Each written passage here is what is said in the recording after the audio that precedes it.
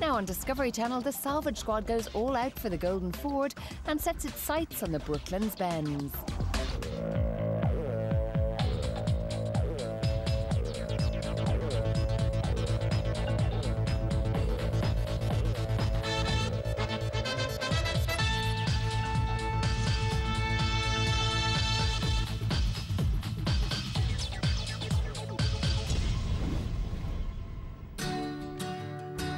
This week we're taking a drive down memory lane to a time when men were men. And women were women.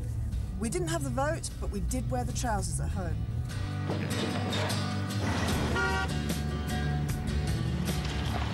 We're here in Buckinghamshire in search of the mother of all cars, the car that was at the start of the revolution that is modern motoring today.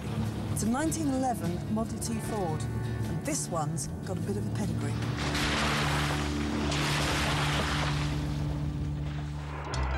Ask any kid to draw a vintage car and they'll come up with something that looks pretty much like a Model T.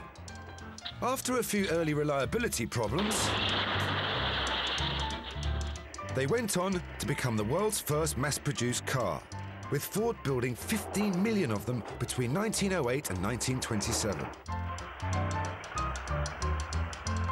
They came in all shapes and sizes, but the one we're after is unique.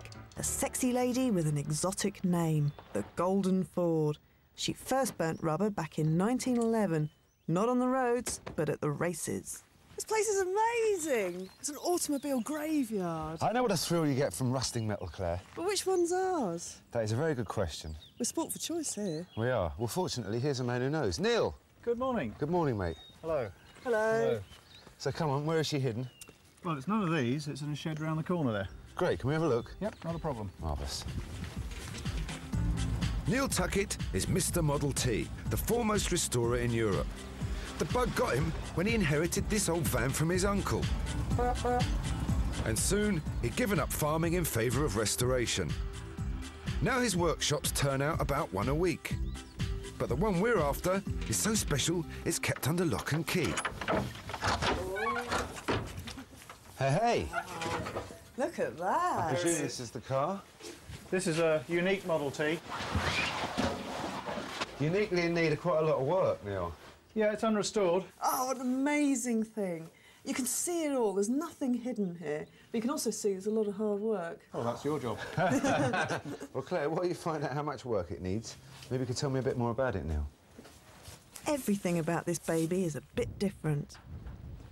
This is not a standard Model T Ford engine. It's got overhead valves and a larger air intake, which means it's more efficient and therefore more powerful.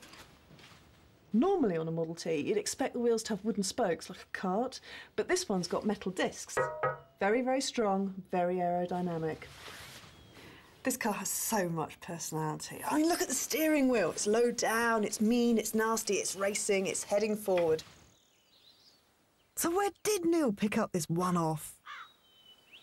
I found it on a farm in Herefordshire. The old boy had bought Model Ts in the 60s and he'd collected this off a farm somewhere nearby.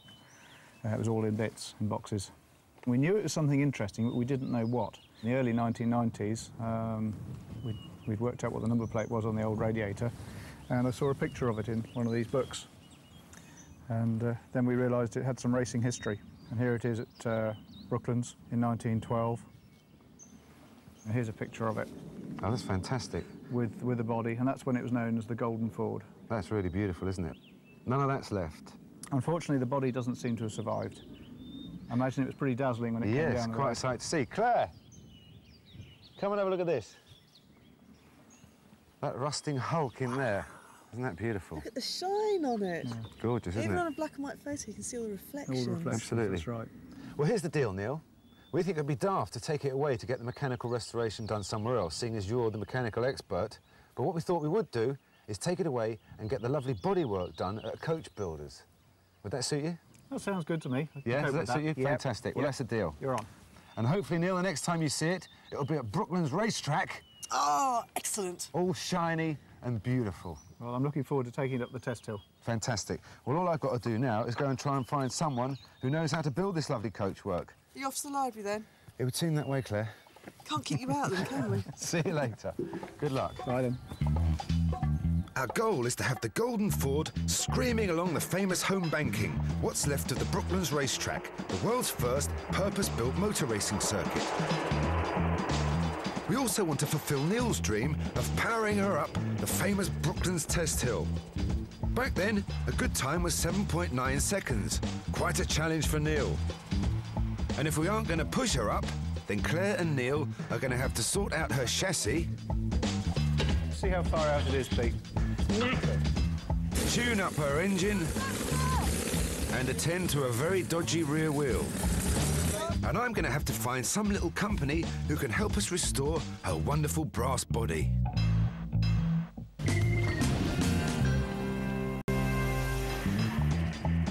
This week's challenge takes us to the dawn of the automobile. It's a 1911 Model T Ford.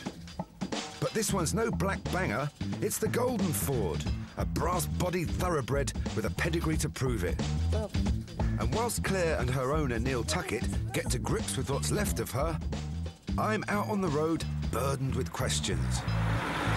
Why would the ultimate utilitarian vehicle like the Model T Ford be turned into a racing car? Why was it chosen? And more importantly, what happened to our car, the Golden Ford, to make her what she was? I need to find a historian, somebody who knows about these kind of things. And I think I know where to find one. Right, Neil, I know it's in one hell of a state, but we're going to start Back in the workshop, and Neil and I are thinking about sparking her up. It sounds like absolute madness, doesn't it? But it does work. These things, they're so simple that if you put a battery on it and you set fire to it, it sometimes works.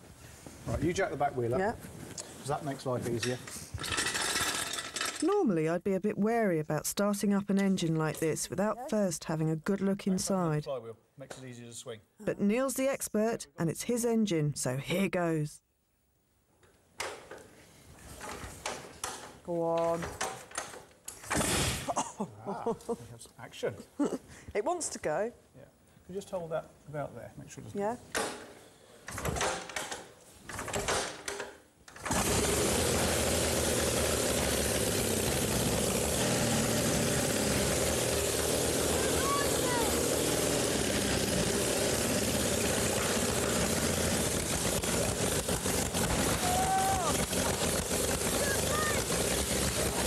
Well, the engine sort of started, but it isn't exactly environmentally friendly.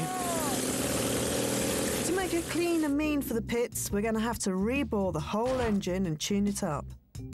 The rest of the work should be fairly simple. We'll need to check that the chassis is okay. Replace the spoked front wheels with discs like those she had in 1913. Luckily, Neil's got two lying around. But the tyres are ancient, so a new set will need to be made. And then, of course, there's that wonderful brass body, a brilliant mix of sexy good looks and true Grand Prix aerodynamics. This is one of my favourite bits of restoration, taking it apart. You don't know what you're going to find or if it's ever going to go back together again. I've got one very, very small spanner, one very, very big spanner. It's got to fit somewhere.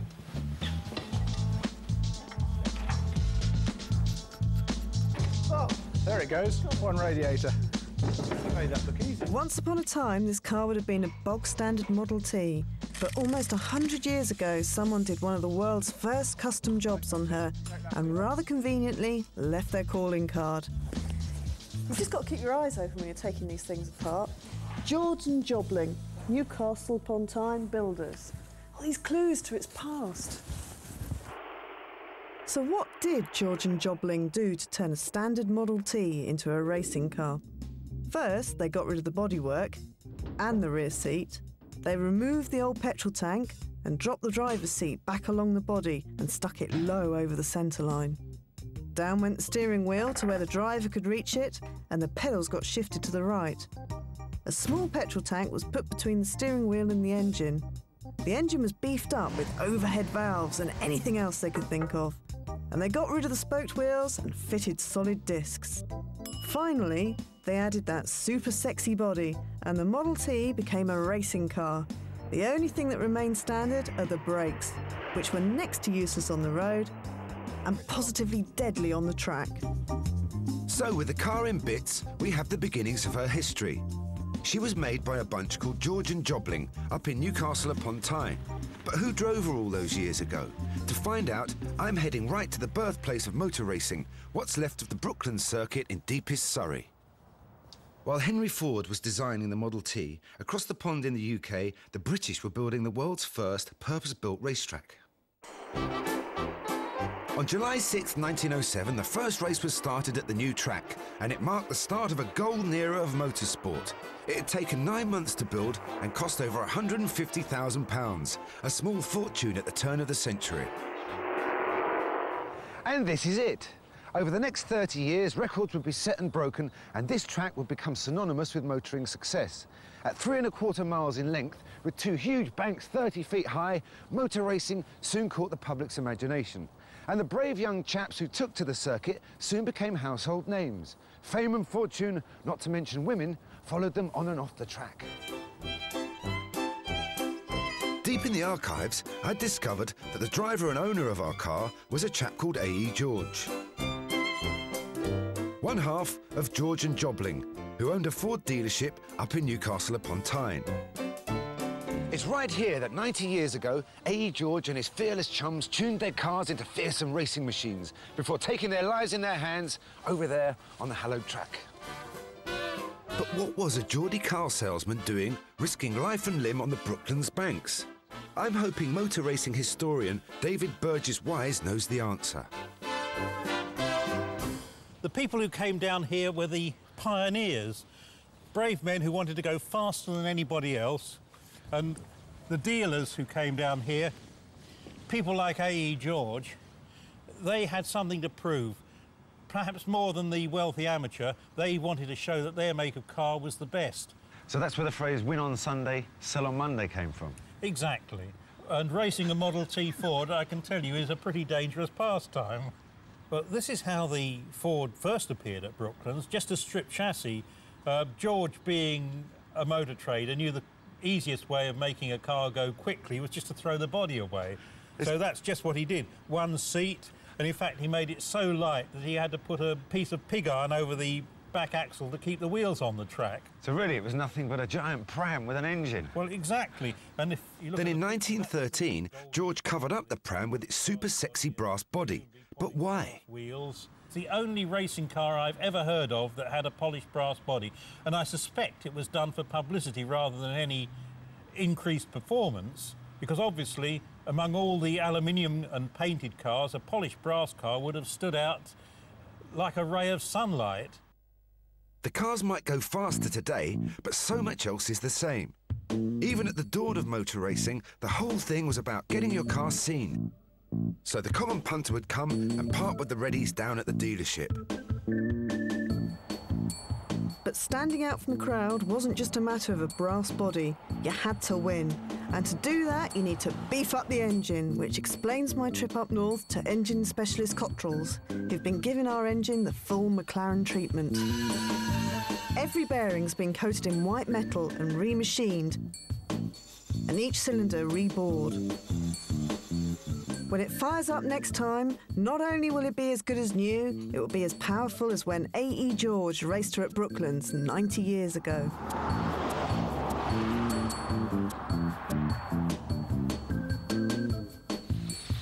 But when I got back to the workshop, all was not well. Neil and his assistant Peter had discovered a problem with the chassis, which could literally knock us off track.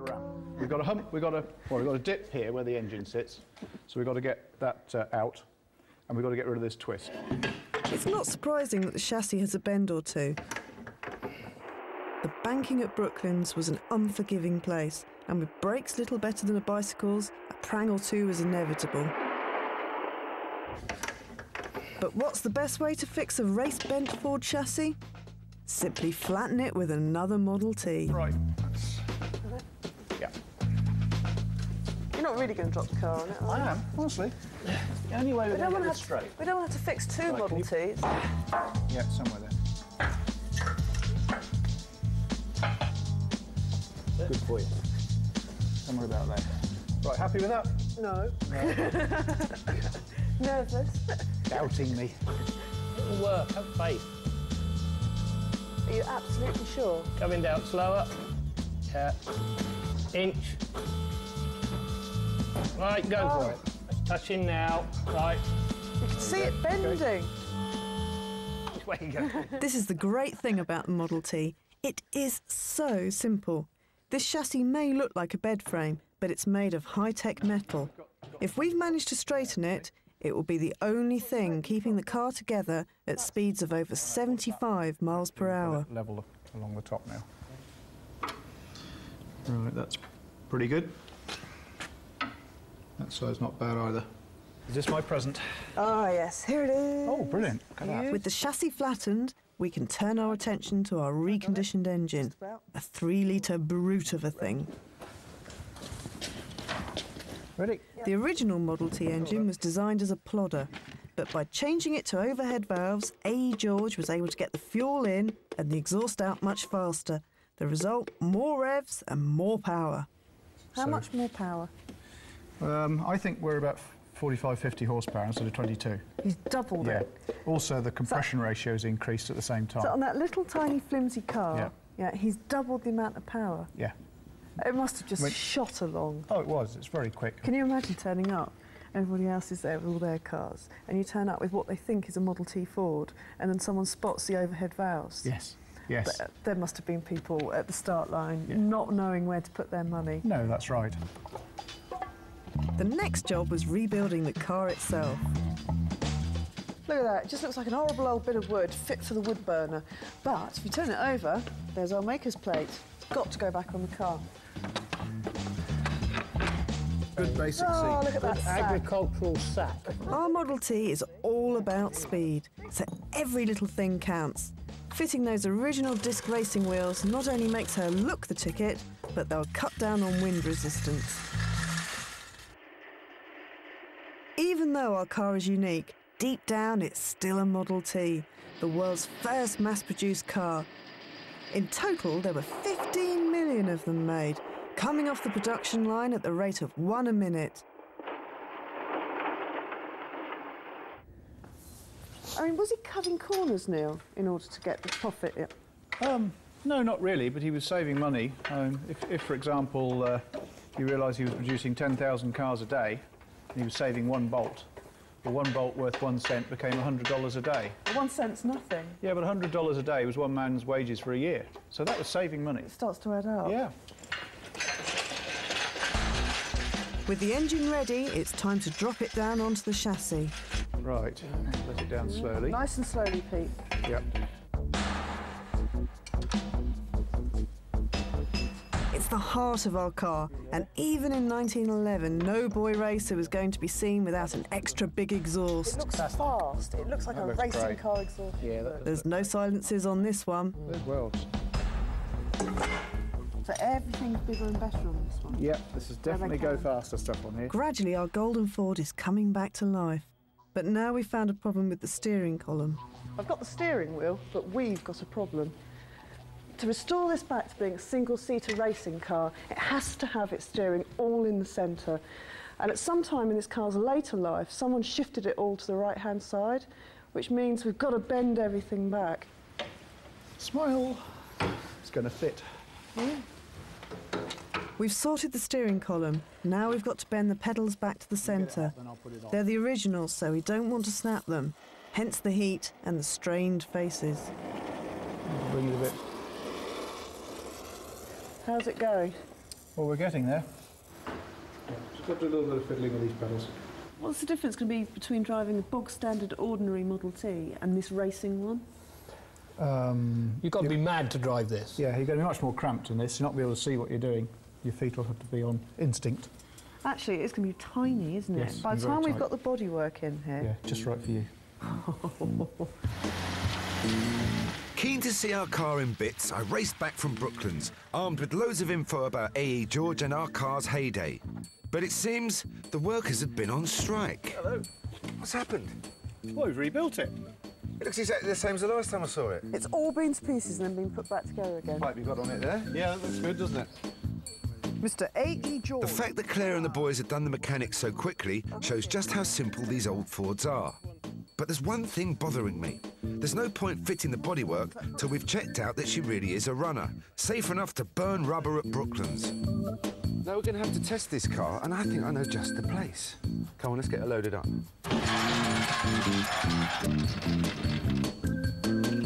That's the way, Claire. You realise if it goes backwards, you're the one who's going to get flattened by it. It's a bit of a gamble, but it's worth a try. Ford must have a test track, and surely they couldn't refuse one of their firstborn. Straight back. Whoop. Well, thanks very much, Neil. You've done a great job. We're going to take it away and have it thoroughly tested, but I'm afraid the bad news is you're not going to be able to see the car again until it's been fitted with its bodywork. Well, I'll miss it being in the workshop, but I look forward to seeing what you can achieve.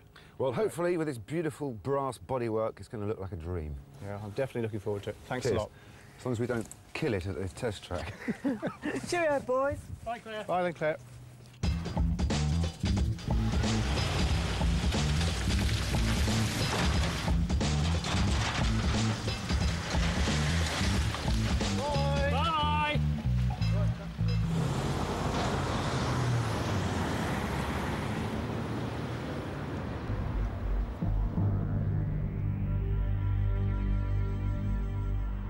What finer place could there be to test our fabulous racing car than here at the Ford test track?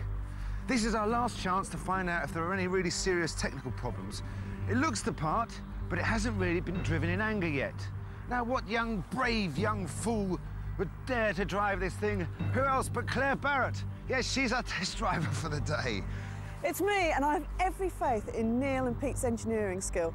But this thing is capable of doing 70 to 80 miles per hour, and it's like nothing else I've ever driven before. It's unbelievable. The throttle is up here on the steering. If you hit what you would normally consider to be the brake pedal, it's actually reverse. And the brake is actually where the accelerator is. So basically, you need your head on back to front, Claire. Just doesn't bear thinking about if you get into a panic and hit the wrong thing. That's it. That's me all over the test track. Well, all I can say, Claire, is the best of British. I'll get it started up. I can't tell a lie. I really am pretty nervous. I just don't know how I'm going to react if something does go wrong. And if it does, the brakes, I'm not kidding, are next to useless. But even if the chassis performs on the test track, I'm still going to have to infiltrate Ford's European Design Centre to help Claire turn this old pram into a golden chariot fit to rip on the deadly banks of Brooklands. This week's challenge, the restoration of the Golden Ford, is going pretty well. We've managed to do all the mechanical work in double quick time, but before we rebuild her brass body, we're going to have to check she's up to taking on the treacherous banking at Brooklands. This is the first time this chassis has run in anger for probably 60 years or so anything can happen.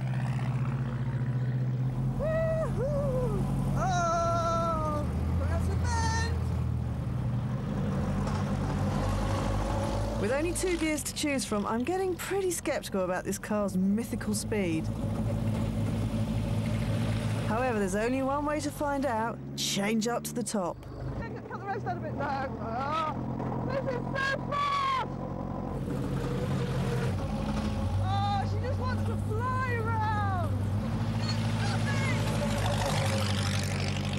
She's a very brave girl, but unless I'm very much mistaken, it isn't half wobbling. Even though I had a Tony Blair smile pasted to my face, I was bricking it. Every time I hit 40 miles an hour, the steering just went to pot. The back end was just kicking out all over the place. It can't be the chassis or the axles, because we fixed those, so it has to be the wheel itself. Claire, you're still alive. It's absolutely brilliant. I was trying to be sensible, but it just wants to go fast. The main thing is this wheel, though. I could see behind me it's wobbling all over the place. It's really throwing the back end of the car out. So we're going to have to get that straightened out. So that's going to have to be done. But apart from that, she's running like a dream. She is ready for her bodywork. You did look very like Lady Penelope in the wacky races. Oh, I love it. I don't want to give this one back. It's really, really good. Even on that lovely smooth test track, that back wheel was doing its best to kill me. There's absolutely no way I'm going to burn rubber on those crazy bumpy bends at Brooklands unless it's fixed. With Claire getting rid of her wobbles, I've been given the task of getting the body sorted. And for that, I need a plan, man. I'm in the heart of the Ford Design Centre for Europe. I've almost had to sign my life away to get in here. It's top secret. From here, all the designs are conceived. It's big business and it's big bucks. My contact is Matt Jones. He might look a bit art school, but I'm told he's a whiz on the computers. So, Matt, where did you start designing our bodywork? Well, we had these photos and not a lot of information on them. Took the measurements off the chassis and came up with this here. If you look at it from the front, you can see how we've put in the track dimensions and the chassis dimensions and the radiator. And all the bodywork is made from the photos, which is sort of guesswork, really. Oops, it's come out like that. And if we give it some colour, Lovely. it starts to look a little bit more like a car. Yeah. And how confident are you you've got something our bodyworker can work with? Reasonable, because luckily with this system we can, if we see a side view here, we can give him a drawing of that and he'll be able to measure off the drawing, scale drawing, exactly what he needs to make the body. All right, here we are. With that done, it was time to get the plans off to our coach builder. Good luck. It's been great doing business with you. OK, cheers. While Suggs was mucking around with supercomputers, I was heading north with my wobbly wheel to probably the only firm in the country who'd be able to fix it, Specialised Automobile Services. These guys are pretty much the best in the business. There's not a car worth owning that they've not made a wheel for. We've got Steve Hopkins, the big cheese himself, to straighten ours. Right then, Steve, are we going to see exactly how wobbly this wheel is? Yeah, well, let's get it on the jig and see what happens. I'll hold it in position if you want to put the bolts on. This is pretty much the last chance saloon. If it doesn't work, there's no way we can make a press to stamp out a new one. We have to make it work. It looks fairly bad. It's not even sitting on the jig properly. Right, let's just see exactly how far this is out. It was quite wobbly on the car. Wow, look at that. That's terrible. How fast were you going with that? I got it up to 50 miles an hour. 50? And the guy in charge of the track kept going, slow down, I'm not surprised. I'm not surprised. That is absolutely horrendous. Yeah. What's actually caused it to buckle like that? Well, looking at it, you've got a weld here. That's not the original manufacturer, is it? No. I think sometime in its life it's had a fatigue crack. Somebody's tried to weld it, do a repair weld. And as soon as you put any heat on a disc, and it's going to buckle, exactly like that. Ah. So can we repair this? It's a difficult one. It's a very difficult one. I think the only way we're going to be able to do it is to cut round there, make a new centre, and hopefully, when we weld it back up again, we don't have the same problem, cause it to buckle. What do you think the chance of success is? Well, putting any heat on a disc wheel like this always causes problems, so slim to none, but we shall give it a try. Now, being organised, I sent the measurements on ahead, and they've actually made up the central hub. Now, all we have to do, and I say all, is prepare the wheel and weld this in position. It probably won't work, but we don't really have a choice. We have to give it a go.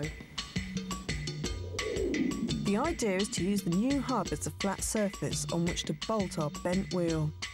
By tightening the nuts bit by bit, we should gently coax it back into shape. OK, let's get going. Is it time for the gas out? Yes. Hey. This might seem crazy, but the first thing Steve must do is butcher our beloved wheel, cutting a hole for the new hub.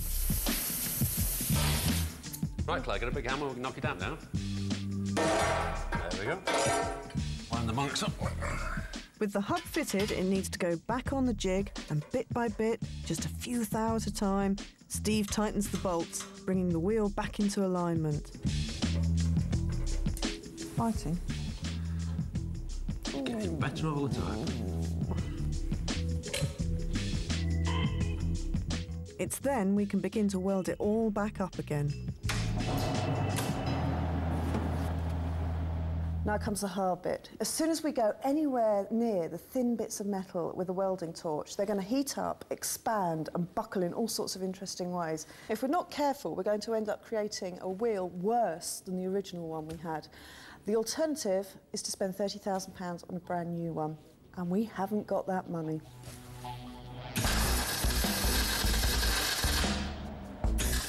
This is the moment of truth.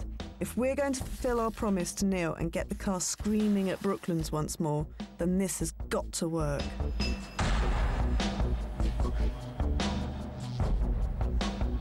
There you go, Claire. What do you think of that?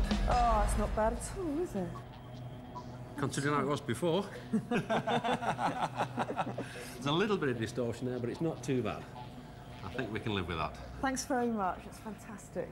You're going to do 150 mile an hour on that now? Yep, don't tempt me. I'm going to get that back to the workshop and straight on the car.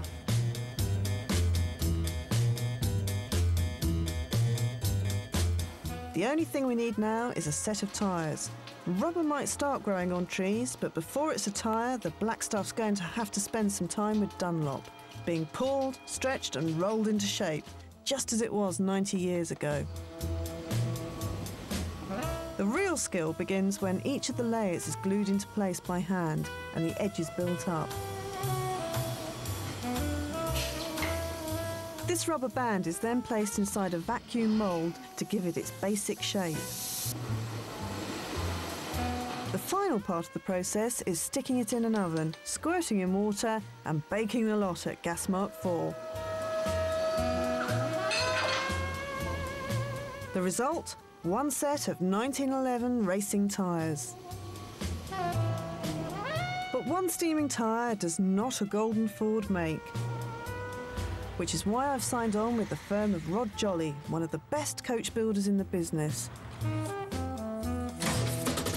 And as usual, I'm late.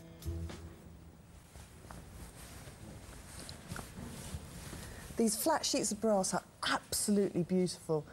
And I can't believe that we're going to actually bear to start folding them and turning them into a real car. It's going to take a long time, but it's going to be worth it. I feel a bit like a Zen monk learning at the feet of a master.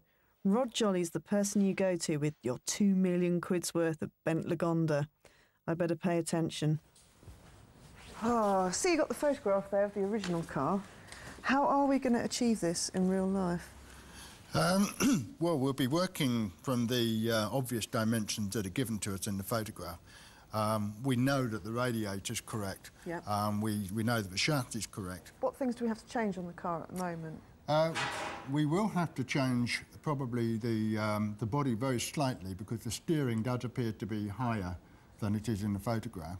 No, I've actually driven this already, and it's incredibly cramped as it is. If you drop the steering wheel, we'll never get in it. Yeah, that's right. No, we can't lower the steering wheel. Clearly, it needs to be drivable, so what we've got to do is to actually change the bonnet line very slightly and just bring that up a tiny bit there, and just bring the cowl up a little bit more. So if we look at the photograph there, is the seat correct?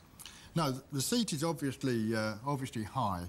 So I think we'll have to dispense with the seat and make a purpose-built one for the job after we've built the body. Right. Well, should we get on with it then? Yeah, let's go for it.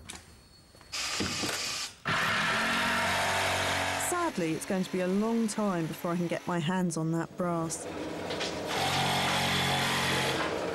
The first job is to make a wooden frame or butt based on the plans that Suggs got done at Ford.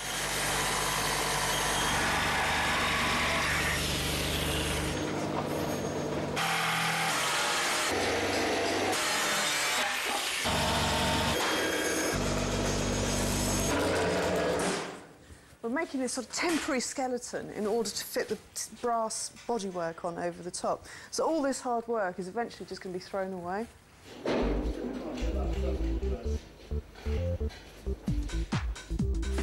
But I'm still not being allowed at the brass. The next task requires scissors rather than tin snips. Before so much as an inch of the golden stuff is cut, we're going to have to make the whole body out of card. Then, when we finally get the snips out, we'll be able to fold and cut along the dotted line with confidence. Well, I think it looks pretty close to the photograph. Got the basic outline there, something to work to, isn't it? In paper. Yeah. We're not getting reflections. It's just paper engineering, but it's looking pretty close. How long is it actually going to take to turn it into brass? Believe it or not, there's near enough 4 weeks, 48 weeks for one man. 48. We did that in a morning. Yeah. While Claire works on the Golden Ford, I've tracked down a lady of a similar vintage. Amazingly, A. George's daughter, Clara, is still alive, and I'm going to Surrey to meet her. Apparently, her dad was a keen cyclist, once representing South Africa. But he gave up cycling after a particularly nasty accident and moved to England in search of further adventures. I mean, he always had his eye on the next new thing, and he loved speed always, you see. You know, he had a motor engineering business. They had 5, 6 branches over the northeast, Glasgow, Hexham, Lake District, all over. But his first love was always racing the things, not selling them. Even seaside holidays were devoted to the sport. Saltburn used to have racing on the beach, and he used to compete there, and I used to go there sometimes with them and watch them racing. George raced the Golden Ford between 1911 and 1914. He won dozens of races, most notably when he lined up against one A.B. Coulthard to go on and win the Ford Cup at Brooklands, presented by none other than Henry Ford himself. But all that success didn't come without its dangers. Once when he was racing, for some reason the car was in flames, exhaust trouble or something, but he finished the race just the same and came in second with a blazing car. That was just my father. He was always different. A. George certainly was different. The Golden Ford is the only car we know of to be built with a solid brass body. And looking at its replacement, you can only wonder why. Well, since we last saw the bodywork, it's really moved on apace, and I think it looks absolutely fantastic. Has it been a difficult job to do, Rod? No, it's a fairly straightforward job. The main thing that we had to do is be very, very careful about marking out all the rivets, drilling the holes in the correct position, and making sure that we don't put any scratches on the material, because it's a polished body and we can't afford any mark or any errors at all. At last I can lay my hands on the gold stuff itself. And then we've just got to try to ease a little bit of shape in it. If you can put a hand either side... You sure about this? Ease a bit of shape in like that. What we're trying to do is to create a sharp shape at your end and a general curve at my end. Yeah, there's no machine in the world that would do this for us, so we just have to use bits of old pipe and anything that we can lay our hands on, really. And a bit of old drain pipe. That's it, old drain pipe. We absolutely have to get it right first time. Otherwise it's scrap, absolutely. The whole job's off.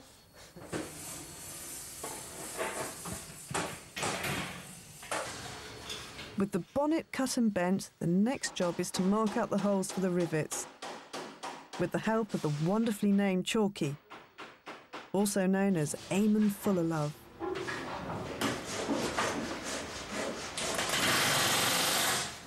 You've seen that photograph, the original photograph. Are we using the same sort of construction method? Yeah, absolutely. That's the way all cars were riveted together, and boats and planes were all riveted together with this method. You on? Yep. Have you always worked on racing cars? Most of my life. But I started at Lotus, and I went from there to Brabhams and the McLarens. That's all the big guys, isn't it? You haven't much about. I just picked up the skills. I was taught a lot of skills, you know, at Lotus. And that's working on the cars then, must have been aluminium. Yeah, they're all monocoque aluminium cars. And the technology didn't change until probably the 80s when carbon fibre came along, and actually put a lot of us out of business. With the last few cuts to the brass, the body is almost finished, and we are ready to take her back to her home, the huge towering Benz at Brooklands.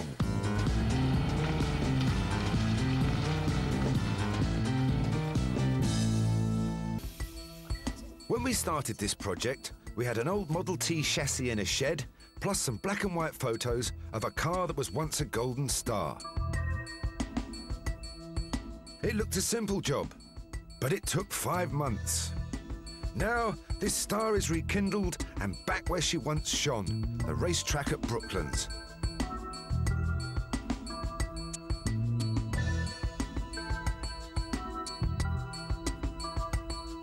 Soon we hope to reunite her with her owner and watch him burn rubber up the famous Brooklands test hill. But first, there's an even more dangerous challenge. Well, today's the day we bring the Model T back to its original racing track at Brooklands. And this race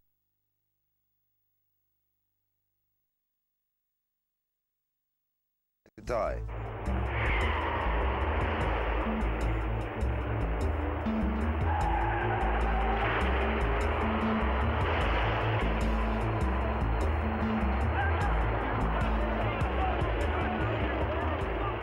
If it was dangerous then, it's even more dangerous now. It's full of enormous cracks, and it's completely covered in moss and lichen, which make it extremely slippery. And I know I won't be able to change Claire's mind, but I really am worried about her driving on this. Then, as if to underline my fears, a fire tender turned up all the way from Heathrow. But oblivious to it all, Claire already had the engine sparked up and was getting some last-minute advice from Rod and McLaren veteran Chalky. You've got to be very careful with it. We've got no seat belts in the car, and you have to be really careful of the bumps and the potholes. Just let the car find its own way around and avoid, you know, obvious sort of hazards. And you've got very little in the way of brake. You've got no shock absorbers, so the car will bounce a lot. Right, stay out of the potholes then. Stay out of the potholes. Don't go too fast. Don't go too fast. Just remember, Claire, you've got no seatbelts and no brakes, so keep out of the potholes and stay low on the banking, and you might just come back in one piece. Come on. Oh.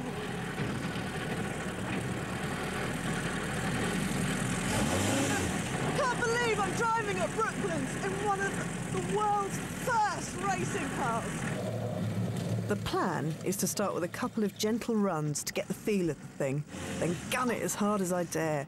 But gentle is just not possible here. If this thing crashes, bang goes all of Neil's dreams. And also, selfishly, I'm going to find myself wrapped up in this tin can, which is not a nice way to go.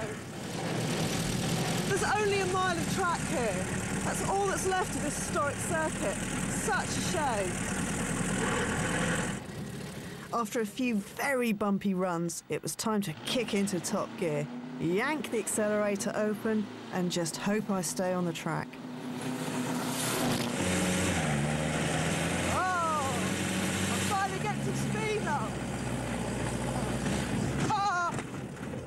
Woo! Oh, this track is just too far gone to get up to any real speed. Just this car wants to go so fast and it really wants to be at the top of that bank. And I'm not... Oh, having to behave myself so much. Oh.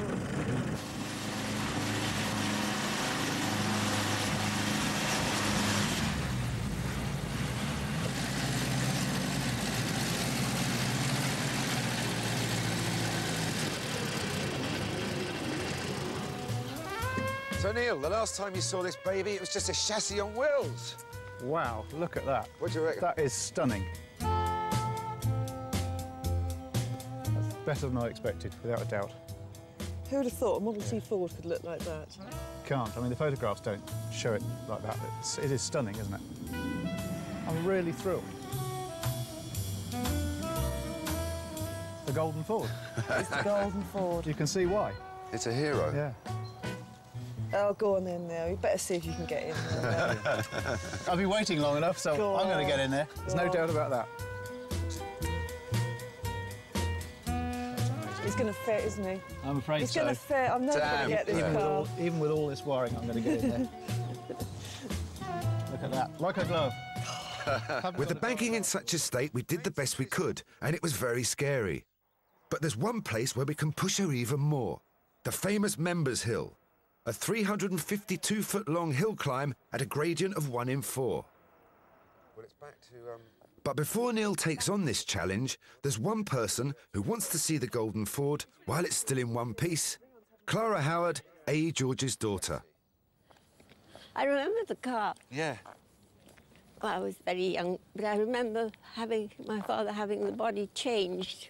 Gosh, a Golden Ford. Golden, that's right.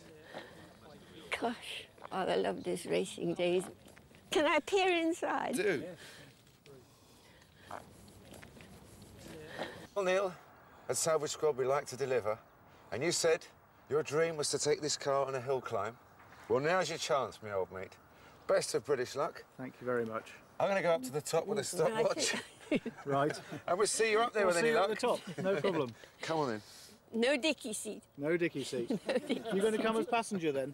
We can squeeze you in. Sit on there somewhere. You can sit on my lap. Oh, that would be lovely. That would be a real treat. It's a straight run, but it's very narrow.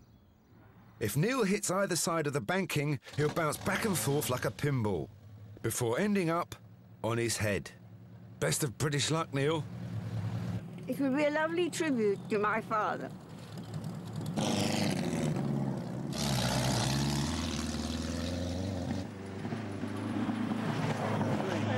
5, 7, 8. Yes, Neil, well done, mate. Oh, you see his smile on his face. Hey! Well done, Neil. Oh, that was fantastic. Quite an unnerving sight, sitting at the bottom and seeing that hill ahead of you. Really good. Brilliant. Thank you very much, Claire. I'd be very pleased to know you did an extremely respectable 9.5 seconds. Well, that's not bad. I'm glad it's under the 10 seconds. That's all right. That's something else. No, congratulations. We were a bit worried. It was wobbling halfway up, yeah. Oh, that's quite rough, but I was in control. Well, take a sip out of that. That's what that's worth every racing champion does. Yes. Hey!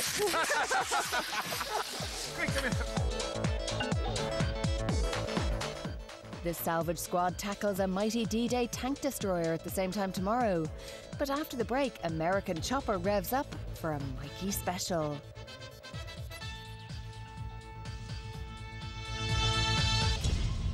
The body sorted, and for that, I need a plan, man.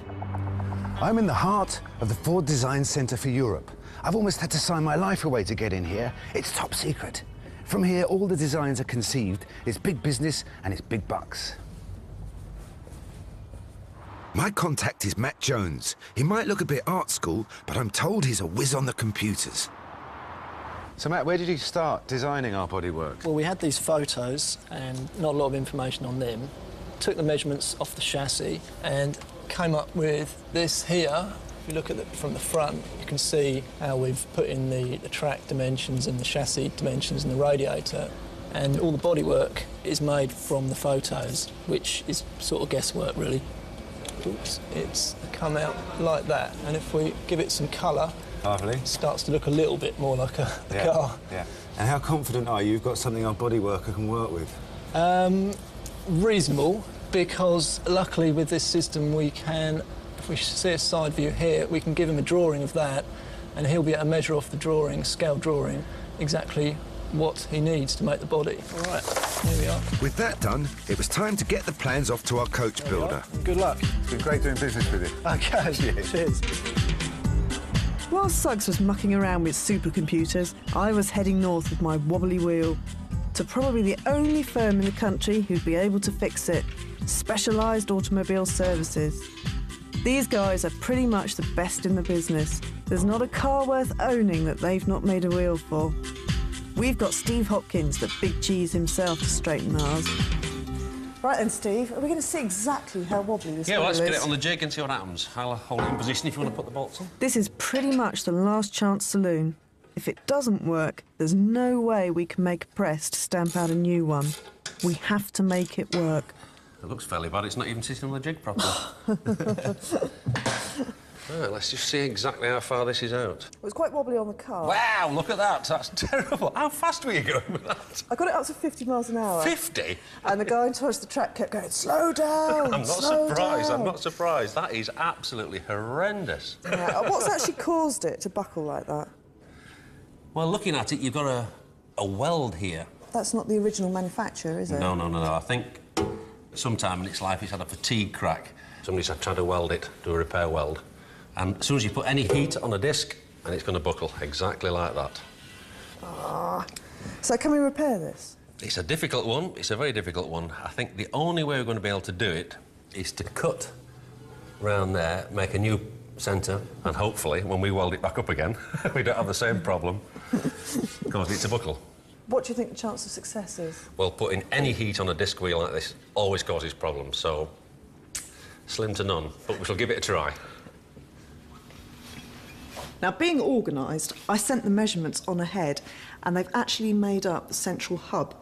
Now, all we have to do, and I say all, is prepare the wheel and weld this in position. It probably won't work, but we don't really have a choice. We have to give it a go. The idea is to use the new hub as a flat surface on which to bolt our bent wheel. By tightening the nuts bit by bit, we should gently coax it back into shape. OK, Claire, let's get going. Is it time for the gas out? Yes. Hey. This might seem crazy, but the first thing Steve must do is butcher our beloved wheel, cutting a hole for the new hub. Right, Claire, get a big hammer, we can knock it out now. There we go. Line the monks up. With the hub fitted, it needs to go back on the jig, and bit by bit, just a few thou at a time, Steve tightens the bolts, bringing the wheel back into alignment. Fighting. Getting better all the time. It's then we can begin to weld it all back up again. Now comes the hard bit. As soon as we go anywhere near the thin bits of metal with a welding torch, they're going to heat up, expand and buckle in all sorts of interesting ways. If we're not careful, we're going to end up creating a wheel worse than the original one we had. The alternative is to spend £30,000 on a brand new one, and we haven't got that money.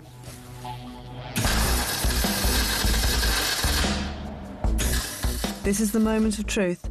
If we're going to fulfil our promise to Neil and get the car screaming at Brooklands once more, then this has got to work.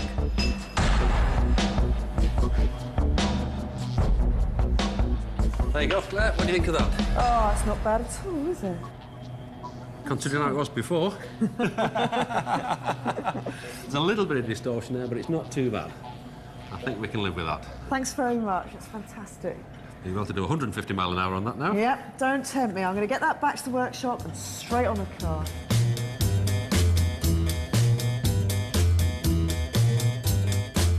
The only thing we need now is a set of tyres. Rubber might start growing on trees, but before it's a tyre, the black stuff's going to have to spend some time with Dunlop, being pulled, stretched and rolled into shape, just as it was 90 years ago. The real skill begins when each of the layers is glued into place by hand and the edges built up. This rubber band is then placed inside a vacuum mould to give it its basic shape. The final part of the process is sticking it in an oven, squirting in water and baking the lot at gas mark 4. The result?